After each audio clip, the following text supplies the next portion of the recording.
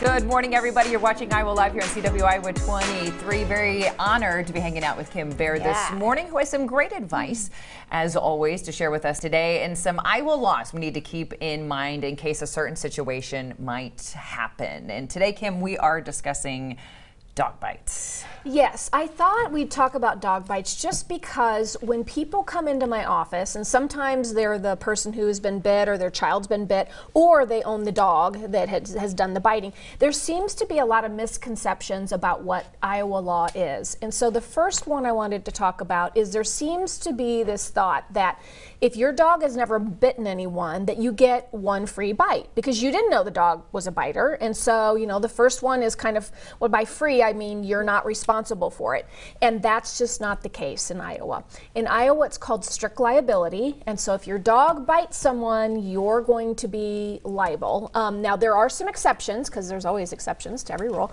So there are some exceptions. So for instance, if somebody comes trespassing onto your land, you know, maybe your dog's, you know, in your yard and you've got an invisible fence or whatever, and somebody comes into your yard and gets bit, you know, then they're trespassing, you know, so that might be a defense that you have. Or if someone is really taunting the dog, I mean, I think there's an exception for that as well. But I just want to make sure that people know that if your dog bites someone, if you don't fall into one of the exceptions, you're going to be liable for whatever the damages are. Is that pretty common if that situation does happen, that you need to reach out to a lawyer? Well, a lawyer, I would call if I own the dog, I'm going to call my insurance adjuster first to find out, yes, I would, you know, to find out whether or not I've got coverage. And so that's another point. Not all homeowners policies cover dogs. Right. Or if they do, it's usually like a $10,000 limit or something like that. You don't necessarily think of insurance when you think of a Of a dog. Yes. Yeah, you know, and you don't, I mean, any dog, I mean, remember we had a Cairn Terrier, not really known as being a vicious dog, kind of Toto, and I remember, you know, having a family member with their daughter there, and, you know, we had warned her because she was really kind of taunting him, and we just said, look, you know, he likes to stand up for himself, so he's not going to take too much of this, and he's not used to young kids, and he did nip at her, and, you know, got a little bit of her ear, and, you know, so we just paid for the medical bills, but I remember saying to my husband, you know, I've never even checked to see if we have what our insurance is because, you know, I have Toto. I don't have, you know, something that's considered to be a high-risk dog. Right. So, you know, so do as I say, not as I do. That's how we learn, right? That's how we learn. That's how I learned that lesson. Something we need to think about and check. Yes, just check. Yes. So when does it get to that more serious moment of we need to get a lawyer involved? Well, you know, so if you own the dog and you have insurance, your insurance adjuster and your insurance company will typically provide you with a lawyer. Okay. So I would check there first. Okay. Now, if you are someone who has been bit, or you have a family person that's been bit, or a loved one or a child, obviously go get medical care. You know, take them to the emergency room. If they've got, you know, pretty severe or, you know, serious deep bite, you want to make sure you get to the emergency room because there's usually going to be a plastic surgeon person on call, and so you want to make sure that those first stitches are good and are going to, you know, hopefully not leave much of a scar. Right. So anyway, so that's my first tip. But after that, yes, you're going to want to probably get a lawyer involved if you feel like you can try to negotiate with the insurance adjuster if you want, because they're normally going to be calling you to find out, you know, what happened, what's your version of the story, what do you think, what do you recall. When we typically get involved is very serious cases. I've been involved in cases where ears have been completely torn off of children. I've been involved in cases where children's faces have been mauled. Usually it's kids. I don't know why dogs tend to, if they lose it on a kid. Even if a kid's not, you know, I have, in both the cases I just talked about, the dog ran out of the house, ran across the street and attacked the kid, or ran down the street and attacked the kid, you know, so the child wasn't really doing anything that provoked this. So, you know, or adults, a lot of times, you know, they'll be walking their dog and maybe their dog and they get attacked, and so now they've got, you know, scars on their hand and things like that. So you just want to make sure that if you want to get your medical bills, you want to get your medical records. If you have witnesses, you want to make sure you take care of the witnesses. And so if you want to negotiate it yourself, fine. If you want to get a lawyer involved, that's fine. Typically what we do when somebody calls us, We make sure we get pictures. So make sure you take pictures from when it happened and then as the scars or the treatment progresses.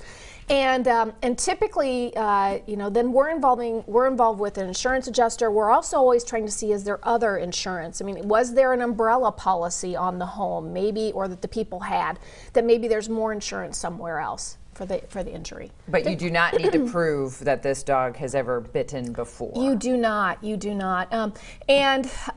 So then that kind of brings me to the next point, and that is, so if you own a dog, you're going to, wherever you live, you're going to want to check with those city ordinances to see what you're required to do. In Des Moines, for instance, they don't use the term vicious dog. They use the term high-risk dog. And so there's an ordinance that requires that if your dog falls into one of the high-risk categories, and they identify some breeds, but they also, I think, talk about maybe a dog that's been known to bite, that type of thing. Then in Des Moines, you're required to have a $100,000 insurance policy. You're also required to have fencing that I believe is like 6 feet tall. The dog always has to be on some type of a chain or a secured leash when you're walking it. And so what you need to know is, if you're not in compliance with that, not only are you going to be responsible for what your dog did, but you also probably are going to get a ticket. Okay, because that's required. Is it required? So if you do have a dog that is bitten, or what, is there any sort of like registry? You have to, registry type of right. thing, So and again, that varies city to city to city. Okay. So in Des Moines, yes, there's licensure that's required, and you have to license the dog. I believe I'd have to double check, but I believe it does require, if you know it's a high risk dog, you have to license it as a high risk dog, because that's the reason. Then that's how they're able to say, okay, do you have your $100,000 policy? And so when you go to license it, they're going to say, where's your proof of insurance?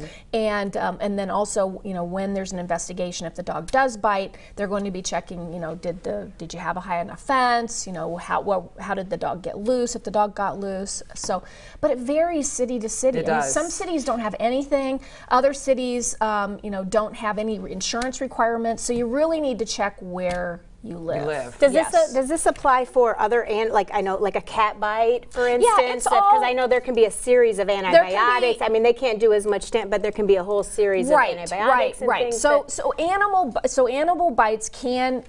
I mean, if my cat, if you came walking to my apartment and I knew my cat likes to pounce on people and it pounced on you and maybe scratched your face up or whatever, then yes, could I be liable for that? Absolutely. So yeah, all sorts of animals. The other thing is I understand we all love our dogs and our cats, and so to a lot of us, they're like our babies. But if your dog bites someone, please make sure that you let the dog be tested. You work with animal control, because I've also had cases where somebody's afraid that their dog's going to be put down, so they run with the dog or they hide the dog, and then the person who was bit has to go through rabies shots, because if we don't have testing and we don't have the records within, I think it's a very short amount of time, might be 48, 72 hours. Then on top of the fact that this kid's just been mauled, now they have to undergo the rabies shots. So you just want to make sure that you're doing the right thing and complying with the law. So, what role do vets play in this at all? Do they? Because I know if they have and they know that they're a high risk, do they do any sort of reporting or anything like that? That I don't know. I mean, I do, and my guess would be no, but I guess I don't really know the answer. I do know that, I mean, even at animal shelters, and we all, and animal shelters are kind of near and dear to my heart, because nobody likes to see, animals out running around or being homeless. But even at animal shelters, there can be a liability. I mean, we've got a case we're working on right now where a dog was brought in and it was known to have been bitten, but it was put into an area with no warning. And so, of course, a little girl came in to play with the dogs to try to pick out a dog, and she was attacked. So you just need to be aware that really, no matter where you are, or even if you're in an animal shelter, that you have to be careful, because these dogs, whether or not they intend to hurt somebody, or they just thought they were playing, or stressed, we just want to make sure that everybody understands that you have to take precautions ahead of time to make sure you're protected, and to make sure that that your dog's going to be okay and that you're going to be okay. And if you do decide to adopt a high-risk breed, so they're claimed, make sure you're following city ordinances of where you live as well. So exactly. We're staying within the law. Check your insurance plan. And check your insurance plan. I know. It always sounds like I'm selling insurance, but I'm not. Yeah. Well, we are saying have an incredible cup of coffee with Kim Baer, because she always has great advice and she might be able to help you out with a situation you're dealing with right now. So, Kim, how can they find you? Yeah, just give us a call, 515-279-2000, or if you're injured, you can always call us at 515-INJURED. Wonderful. Always great to see you, my dear. Thank you very much. You can also learn more by going to BaerLawOffice.com. Great advice as always. Make sure you're staying safe out there. You're watching